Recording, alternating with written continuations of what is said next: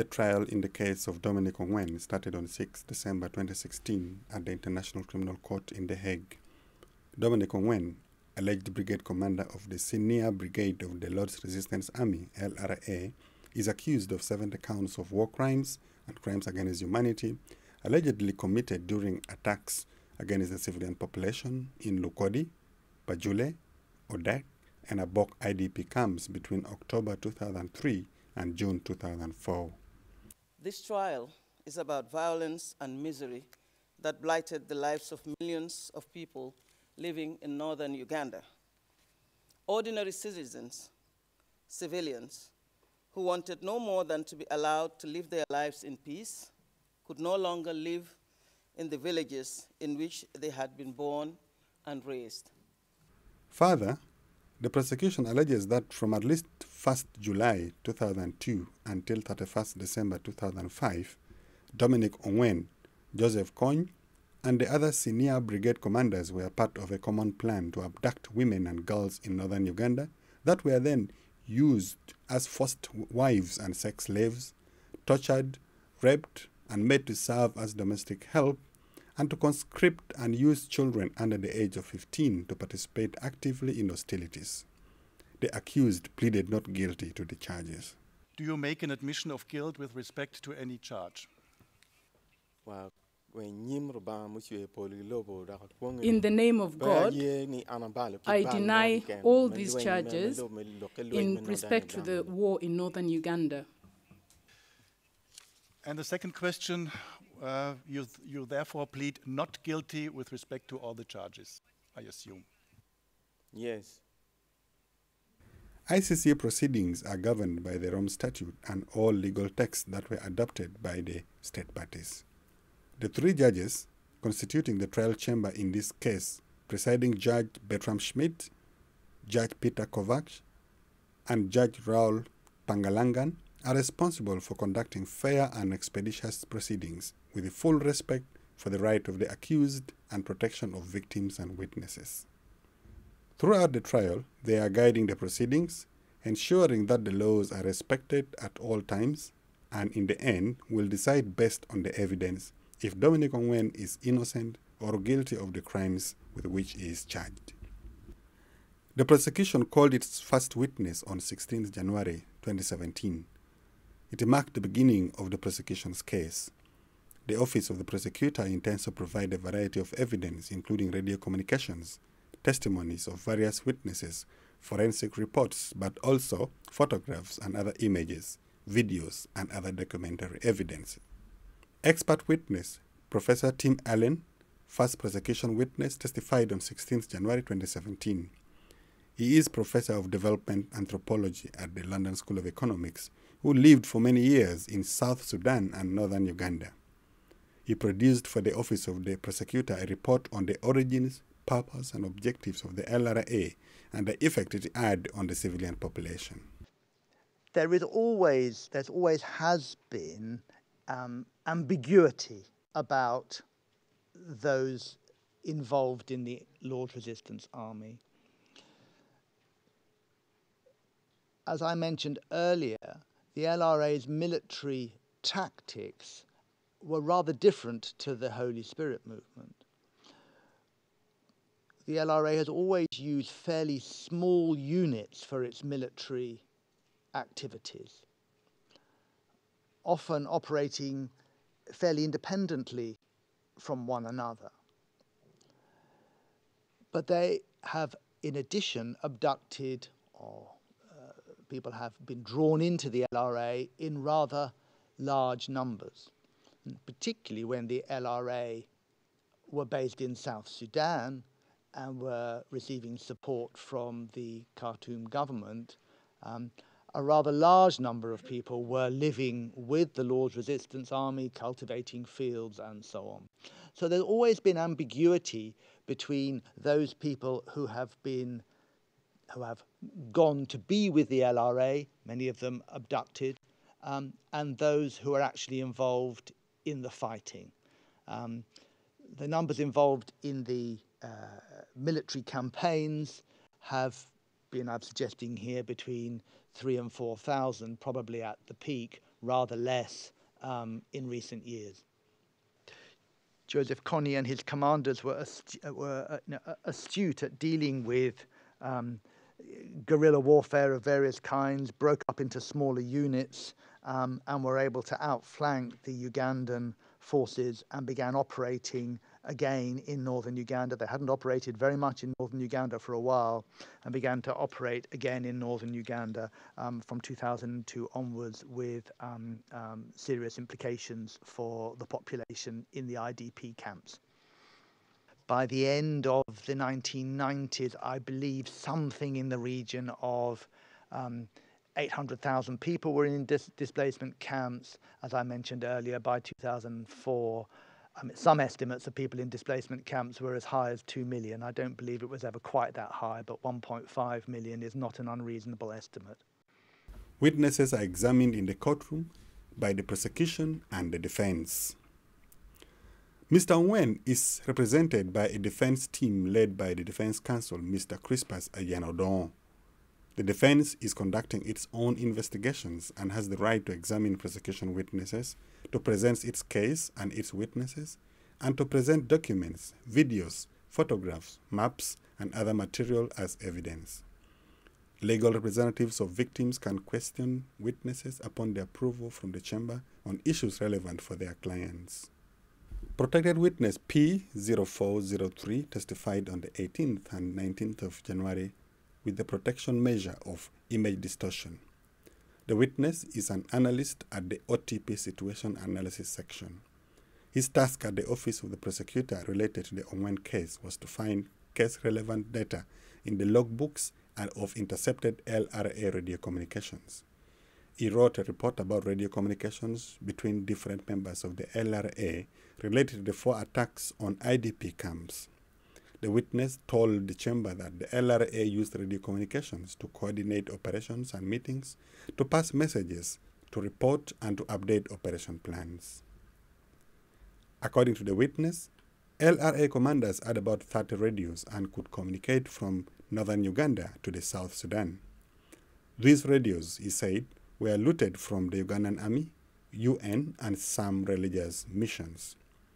Aside from Tonfas, they used various other encoding systems in the radio communications, such as Metafas, for example. I focused on 4 charged attacks, as I was advised by the prosecution team, those attacks being relevant to the charges against Mr. Ongwen. So I focused on the intercept communications where those attacks were communicated. I did not include any communications of calls for attacks in general prior to the attack taking place that may or may not have been associated with any one attack in specifically. So I focused on any LRA radio communication with regards to an attack from plus or minus minus a day or 2 up to and including up to a week after the attack. So basically the information that is known to the OTP, communications associated with any one particular attack. In addition to that, I also looked into 4 dates that it was random to the degree that I picked one date from any one particular year during the charged period. So I picked one random date in 2002, another one in 2003, and then 2004 and 5. But so the years I selected, but I chose the dates at random. And then out of the communications or the intercept summaries from the communications of that particular day, I then myself chose which information to include in my comparison. So I did not include all of the radio communications, all of the communications discussed on that particular day. The same way I did not include all of the communications from the particular days in relation to the 4 charged attacks. When they were talking about seemingly unrelated matters, I did not include those. I focused on the mentions of the attacks and the reporting of the attacks. Now for the 4 dates that I chose at random, and then the not random selection of which details in which reports to actually compare and contrast. I was looking for something that is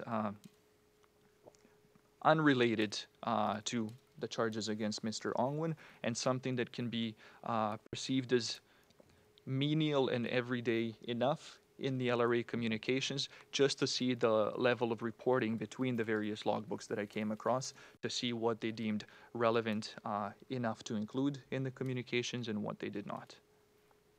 In the pretrial brief, the prosecution alleges that from at least the early 1990s, the LRA used high-frequency radios to communicate internally, and that by 2002, it had developed a sophisticated method of communicating by radio. Joseph Kony was often hundreds of kilometers away from these troops, and he used high-frequency radio to issue orders and communicate with his senior commanders spread over a large territory. In the continuation of the trial, from 23rd January to 3rd February 2017, 3 radio operators testified at the trial of Dominic Ongwen. 2 former LRA radio operators and 1 working for Internal Security Organization in Uganda testified mostly about the LRA radio communications. Protected witness P0016, who testified from 23rd to 26th January with the protective measures of image pixelation and voice distortion, said that he was a signaller, radio operator in the LRA. He spent some time as radio operator for the Sinia Brigade, allegedly under the command of Dominic Ongwen. Witness P0016 testified that he was kidnapped by the LRA in Uganda and taken to Sudan, where he was later injured and trained to work as a radio operator. During the training, on the first occasion, we were instructed on how to handle the radio. Next we were told how to connect the radio, how to, about the batteries. We were instructed how to open the radio, how to put up the antennas. We were taught about the codes, A, B, C, D. After that, we were instructed on how to create tonfas, how to receive messages, and also how to try the radio. We were told to try radios with our colleagues, show them how to do this, how to open it, and after that, we were assigned jobs. You're assigned to work with somebody you're assigned to work with somebody who already has experience so that you can learn. But you know that when you're speaking over the radio, people's voices change, but you're also taught on how to clarify the voices so that when somebody is talking on the voice, if the voice is not clear, then the person's voice can be clarified. There are some that were not clarified. Kasat was not clarified, but Kasena that was given to us by the Sudanese government was clarified. But there are certain radios that the LRA had that did not change the voices of people. So you had to get used to the voices of people. If you're not used to the radio, sometimes you're afraid of receiving messages. So we were taught on how to receive messages. Also present in the courtroom was witnesses legal counsel Mrs. Sarah Kerwegi, appointed by the ICC registry for the matters of possible self-incrimination. The LRA leaders who were allowed to have radios, Joseph Kony had different duties. His was about trust, but those who had radios included battalion commanders, brigade commanders, up to the people who reported to Kony. At the time that I was about to leave, captains could also have radios, especially if he was assigned for a particular duty. He is given a radio to go with. He further said that all the commanders had radios and call signs. The call sign for Dominic Ongwen was Lima Charlie. To preserve the confidentiality of their talks, LRA officers used code language, Tonfas code, and proverbs. A tonfas is some kind of code. It's like a key. If you want to get into a house, you use a key. You use the key to enter into the house. Messages sent through tonfas. The tonfas messages were sent through esoteric codes. If you did not understand the esoteric codes, or if you're not aware of those codes, then you would not understand the messages. And that's how tonfas was used. Several radio intercepts, recorded radio communications, were played in the courtroom, and the witness identified voices of Joseph Kony, Vincent Oti, and Dominic Ongwen, and different signalers, among others. The witness further said that these particular intercepts were about attacks on different locations in the north of Uganda.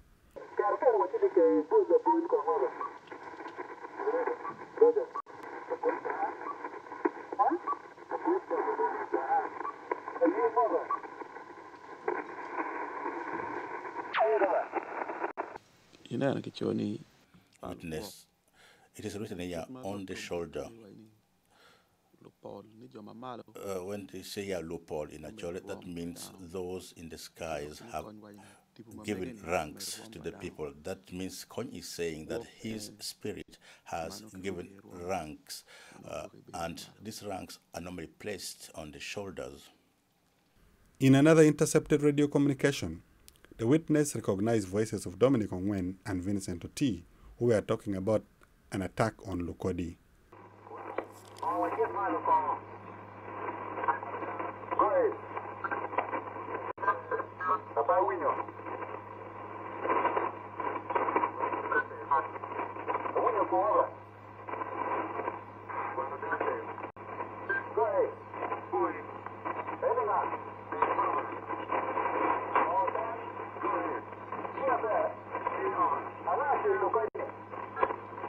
The witness confirmed that Dominic Ongwen was saying that he was the one who ordered the attack and that some of his men did not come back. I think we all heard Oti asked that, called, "What Padano? What Padano?" And then Oti said, "Tem Wekibong, go ahead." Then Oti asked, "Who attacked Lukodi?" And Dominic responded, "That was me." Then Oti said, "I heard that they burnt more than 100 houses." And then Dominic responded that, "Yes, it was my people, but I have not met them yet. There are two issues there. First, he said, he was the one who attacked Lukodi. And secondly, he said, those were his people and he had not yet met up with them." I think that's what we all heard. The witness said that orders in the bush came from Joseph Kony, and in his absence, they came from Vincent Oti. Witness P0059, who testified from 27th January to 1st February with the protective measures of face distortion, is also a signaler, but for the Internal Security Organization in Uganda. According to the prosecutor's pre-trial brief, he was ISO's most experienced and best interceptor. He listened to LRA radio communications for over 10 years. The Office of the Prosecutor collected the records of several radio operators, including witness P0059 and some others covering the period from 2002 to 2005.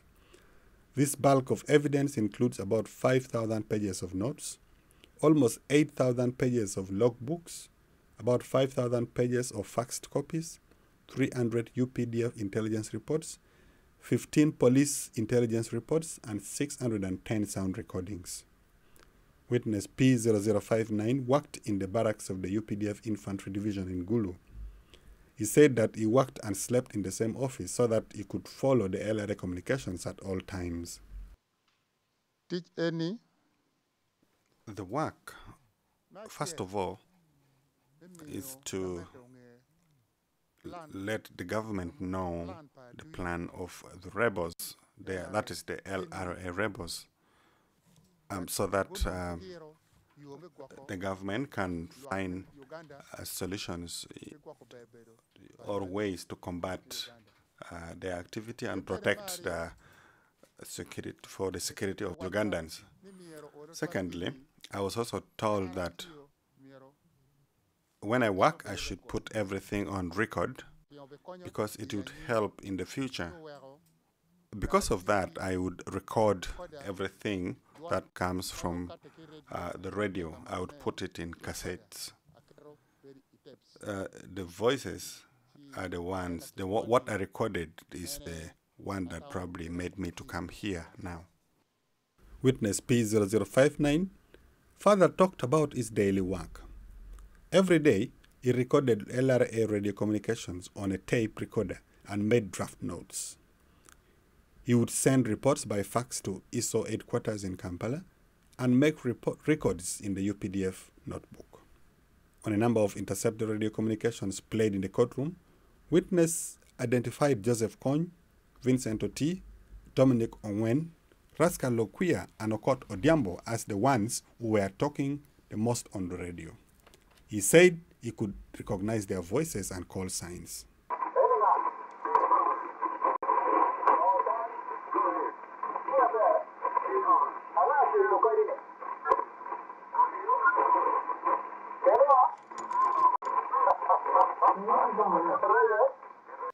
Duan ma angeo tie. Duan Oti Vincent. I recognized Oti Vincent's Duan voice. Dominic Ongwen. I also recognized Ongwen Dominic's voice. Oti used the call sign TEM. TEM is an abbreviation for Temwere Bong, which is Dominic Ongwen's call sign. The witness said that the LRA used tonfas to encode their radio communication messages, but also nicknames, jargon, and altered Acholi that would sound like it had no meaning to make it more difficult to understand. As I have told you, this is not an easy job. First, I was trained as a signaler. Secondly, I concentrated on my work so that it can yield fruits. I listened carefully so that I can get some information from it to help the government of Uganda. Thirdly, I also thought one day such rebellions will end, and certain things need to be recorded for courts such as these. On another series of intercepts played in the courtroom, the witness recognized Dominic Ongwen giving operational reports from various places in northern Uganda, each time listing items seized during the attacks. Besides ammunition and guns, Ongwen once reported bazookas and a diamond, then a Motorola phone and other items. Joseph Kony told him to keep the diamond. Witness P0440, former LRD operator, testified with the protection measures of face and voice distortion from 1st to 3rd February 2017. Mrs. Sarah Kerwegi was present in the courtroom as counsel for the witness and was appointed by the registry for matters of possible self-incrimination. He testified about his abduction and his experience at the LRA until August 2004 when he managed to escape. Often, the people selected to be radio operators were at least some people with some background education and who can read and write. And once those people have been selected, what kind of training would they receive? The training offered concerns how to tune in the radio, how to change the channels, how to send messages through the radio, and also how to move to the place from where you are supposed to send the messages. Those are the main things which are first taught to the trainees. The witness further said that Joseph Kony, the overall commander of the LRA, was the one who was deciding on the content of the messages. Many times when he has some idea that maybe to abduct some people, then he would instruct that you go and collect food, or if there's a group that can get people to abduct, then they can do that. The witness said that Dominic Ongwen was one of the commanders who typically followed Kony's orders and was referred to over the radio as Tem Wekibong. Well, they'll delegate subordinate commanders to go and do the tasks because they themselves would not be in a position, or they would not want to do the job at that particular time, so they would delegate it to subordinate commanders, to junior commanders. Witness was also asked to identify and summarize intercepted radio communications. In one of the intercepts, witness recognized the voice of Dominic Ongwen, who reported that he had come back from a mission in Odek, and that 9 Ugandan soldiers and many civilians had died. When asked if Joseph Kony was a harsh commander who enforced discipline, the witness said that he was sometimes strict and sometimes kind. Yes, I know that people who were under his command and the orders that he would issue, people were actually afraid of the orders that he would issue. Sometimes they would respect it because of fear, because they would not know exactly what he was going to do at any particular time. The trial in the case of Dominic Ongwen will resume on Monday, 27th February 2017.